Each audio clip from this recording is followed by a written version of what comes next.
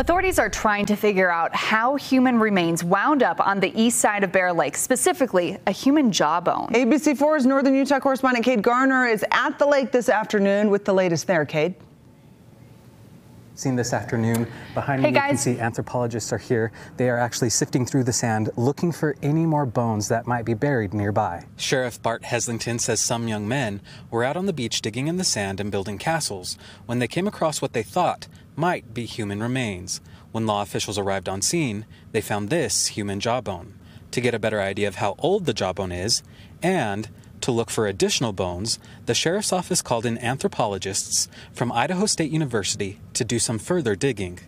The sheriff says after checking records going back 40 years, they do not have any cold cases that could be linked to these remains.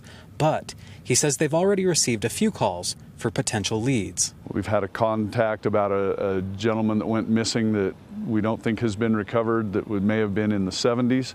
So we're kind of pursuing that. The sheriff tells me they don't have a timeline for how long they could be out here sifting through the sand, but he says he'll keep us updated as they progress. Reporting from Bear Lake, Cade Garner, ABC4 News.